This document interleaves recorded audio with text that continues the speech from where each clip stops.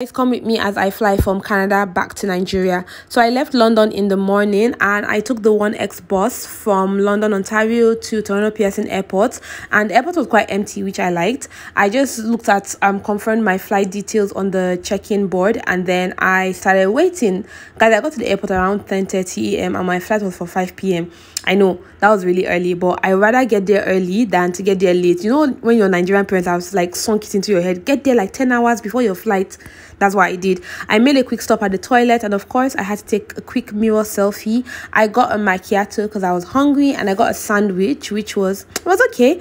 Guys, I was flying Eurowings, which was my first time ever like even hearing about them, from Toronto to Frankfurt, and they gave us like mashed potatoes and chicken, which it was okay, but they did not give me blanket and earpiece. Apparently I had to pay for it. I was like, nah, not really. I slept.